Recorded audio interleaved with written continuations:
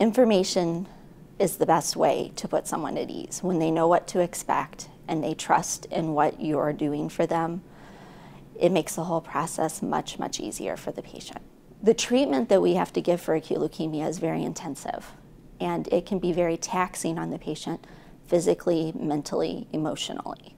And so I feel that it's my job as the doctor to guide them through this process and try to make it as smooth as possible by giving them as much information as I can about their disease and then giving them support emotionally. That's probably the most important part of what I do.